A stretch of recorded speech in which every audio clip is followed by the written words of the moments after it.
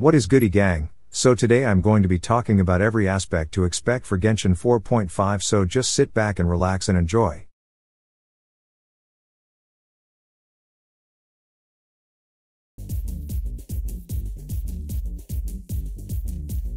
So beginning with the regular banners lineup, I will start in Phase 1 where we are said to get Chiori, who is the new character for this patch and is a Geo Sword character.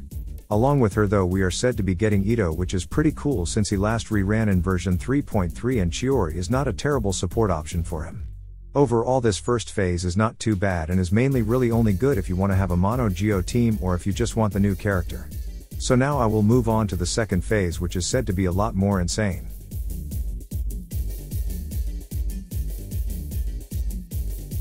So with the Phase 2 characters, we are actually said to get Nouvelette in here, which is an insane character even at C0 for F2P, and he is definitely worth pulling for. This is also signifying they are starting to rerun the Fontaine region characters as they usually do in the 0.5 patches of each region. However, the other character in this phase is just as crazy as it is said to be Kazuha, and he is also an insane character to pull for as he is very versatile. It definitely will be hard to pull between the two, but I think that at this moment in time Nouvelette is just far better because of how strong he can be. So now I will move on to the new banner system lineup.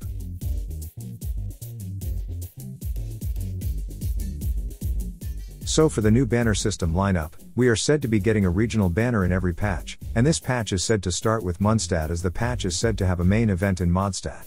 As per who is rerunning her, we are said to get Eula as she last reran in version 3.8, so she won't have to be waited for another 500 days to get her. On top of that we are said to get Clay, who usually reruns in the summer, but the regional banners kind of changes that.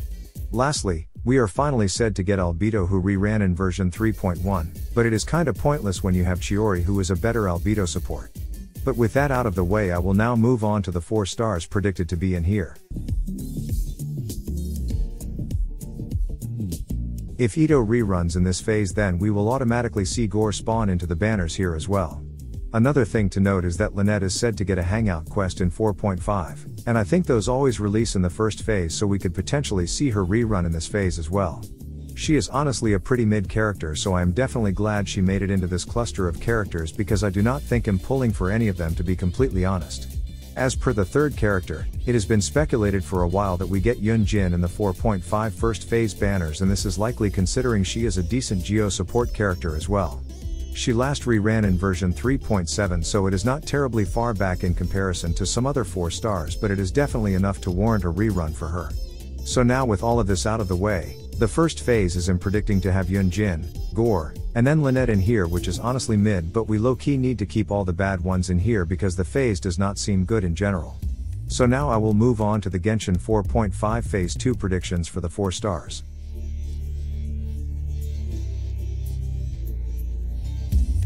So Xinkwayu got a skin in 4.4, so it is very likely that he gets a rerun in the following version because people want to pull for a character they have a free skin for. So I imagine he will rerun in the second phase, and now we will have to look at some data to see who can rerun in the second phase with them. So for the other character we could very likely get Layla to rerun as she has last reran in version 3.6, so she is long overdue for a rerun and is a great shielder, so this makes the banner even better. Now if we go off the pattern of giving 4-star reruns to those who have not rerun in a while, we unfortunately would get Mika to end up in this banner, which is honestly very sad because he is like the little stain on a stupendous banner. He last reran in version 3.8, so this is unfortunately the other character who has not reran in the longest time aside from Layla. So second phase I am predicting Layla, Xinkwayu, and then Mika as the second phase banner.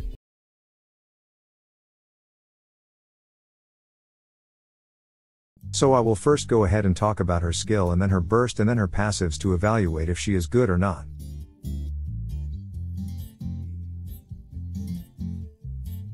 So beginning with her skill, what she basically does is she dashes forward, and when she dashes forward she will summon one puppet which will deal low damage to opponents based off Chiori's defense and attack. However, with the dashing it is very similar to Keking's teleport ability, where you can either tap to dash forward or hold to angle where you want to dash, which is pretty cool. In terms of what her puppet will do, it will hit nearby opponents in intervals of around 3.6 seconds, and it will deal low Geo damage based off of Chiori's ATK and def. You would definitely want Geo constructs nearby, which are just objects or things made from Geo which you can get from other Geo users such as Zhongli, Albedo, Ningguang, or even the Geo Traveler if you still use him. If there is a Geo construct nearby though, another puppet will spawn in and will do the same thing as the other puppet in terms of how it will function and deal damage. The second puppet will have its own duration to be on field, so each puppet will be active for a certain amount which can guarantee some off-field Geo damage, which is pretty cool. On top of this, the puppet's duration is 17 seconds, meanwhile the cooldown of the skill is 16 seconds, so you are basically having 100% uptime on the puppets, which can make rotations definitely feel pretty smooth. I think this is a great source of off-field Geo damage, but my only concern is that the puppets only attack every 3.6 seconds, which does seem pretty long and means you can only get around 5 hits for each puppet, so a total of 10 hits, which is not terrible considering you can have them on field 100% of the time. With that being said though, I will now get on to the burst.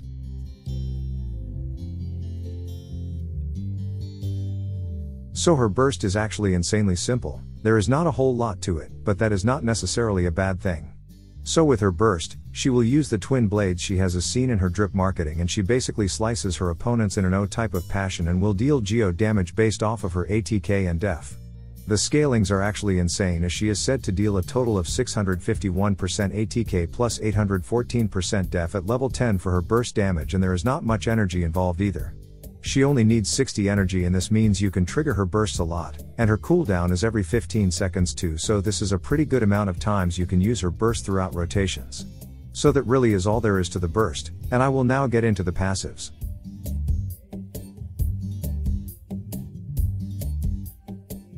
So her first passive is actually insane, as there are actually two different things the passive gives you based on what you do after you deploy your skill. So once you use her skill, you have 2 seconds to use her skill again, and if you do use it again it will switch to the next character on the team. When you switch to the next character on the team, the puppets will deal coordinated attacks whenever you do normal, charged, or plunge attacks that hit the enemies. The coordinated attacks will only trigger every 2 seconds, and this will last for 8 seconds, and they will also deal a bit more damage than they usually do with coordinated attacks. I am assuming they will still deal the normal damage every 3.6 seconds as well, but that could be overridden by this for the 8 seconds, which is unclear. But if you do not press her skill again in those 2 seconds, or you do a normal attack with Chiori, Chiori gains a 5 seconds Geo infusion, which is kinda like kecking, so it is pretty cool. As per her other passives, when another character makes a Geo construct, Chiori gets a 20% Geo damage bonus for 20 seconds. Her last passive gives 10% movement speed bonus when someone on the party wears an outfit or as a glider that is not the default one, which is pretty cool as well. Overall, Chiori seems like a pretty great sub DPS, burst DPS, and potentially even an on-field DPS with her second passive, and this is all at C0. She does seem like a great flex character, but the only downfall is that she has split scaling, so you need to manage both def and ATK, and this can make her overall damage fall flat, but you never know.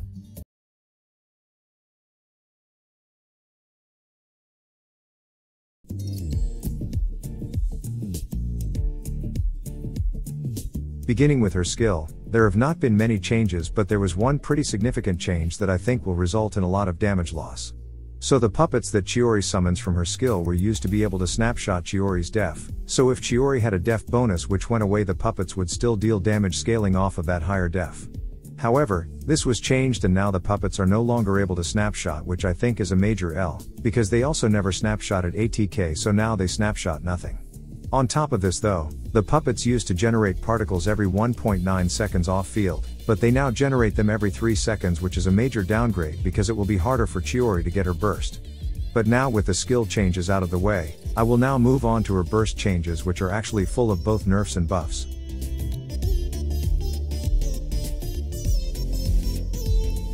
Her burst cost has went down from requiring 60 energy to now only 50, which hopefully can make up for the major loss in particle generation, but we will have to wait and see.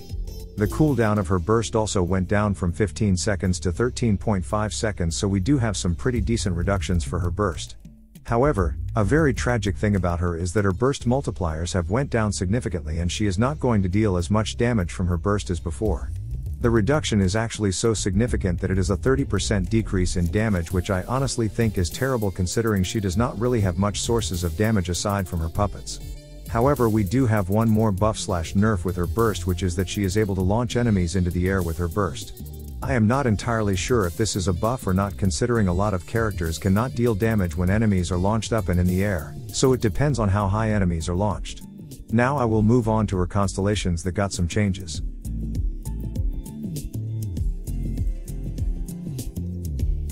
So her second and fourth constellation both got some swaps, and the new C2 constellation was actually the C4 constellation before.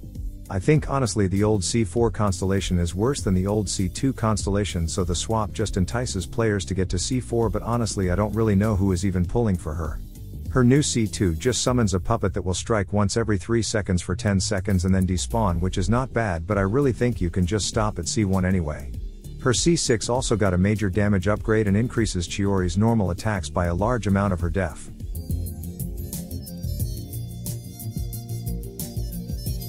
For the events in this patch, we are first said to be getting a Cat Cafe event in Mondstadt, which I think is going to be the main event for the patch.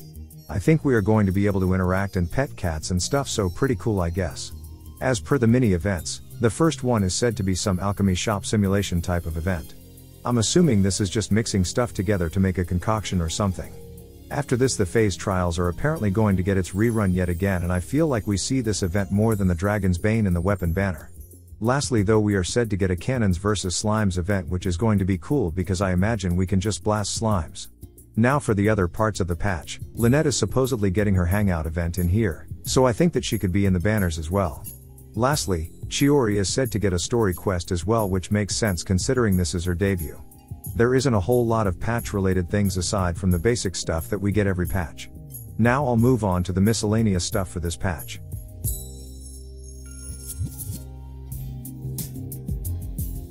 So in this patch we are supposed to get a free weapon, but it isn't really known what that is. However, I am assuming the free weapon will be a free sword. Next, we are said to be getting a total of 60 pull as F2P, which is insanely low and I think the lowest of any patch. Lastly, Nouvelette, Charlotte, and Carrara are all said to be in TCG for those who even play that. There's nothing really else to this patch as it is a pretty dry one, but the 0.5 ones are usually a little dry, so it makes sense. There isn't any map expansions or extra rewards, so it definitely is a drought patch where you can catch up.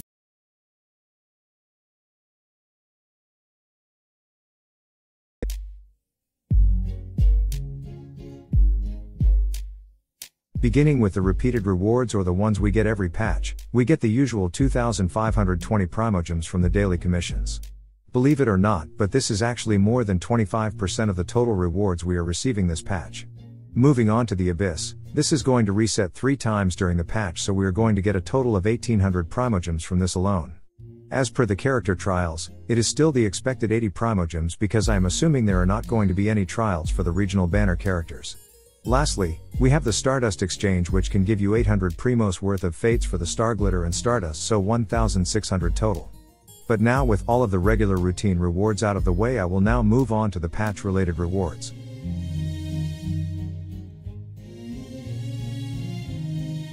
The patch is going to be having its own quest which is worth 120 primogems, so I do not think this is necessarily anything special to really acknowledge. The 120 primogems come from the Chiori story quest, which gives 60 primogems, and the supposed Lynette hangout, which is also giving 60 primogems. Now moving on to the events for this patch, we have the same format where we have 3 small events which will give 420 primogems each. After that we have the main event, which I am assuming is going to be the Mondstadt event and is said to give a total of 1,000 primogems, which is pretty common for a main event. Lastly, we are said to be getting a few more achievements which will add up to be a total of 30 primogems from the achievements. Now with all of that out of the way, I will now move on to the miscellaneous rewards.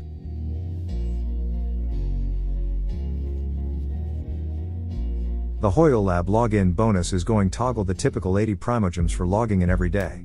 On top of that we have the Twitch drops and codes, which will give us a total of 90 primogems if you are sweaty and go for those.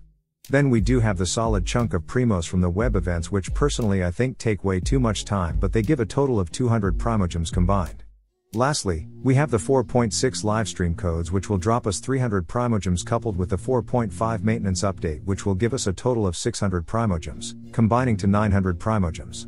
If we add up all of the rewards, we get a grand total of 9,680, which is one of the worst patches in terms of rewards for F2P players and is honestly very disappointing. This translates to 60 pulls, which is very low, and a supposed 32 pulls in phase 1, which is honestly wild since Chiori is more than likely in this phase, so I doubt many would even pull for her. Welkin players do not even get a full guarantee for a 5-star, as they only get 81 pulls total for the whole patch, and then those with both Welkin and Battle Pass get a total of 14,400 primogems in total.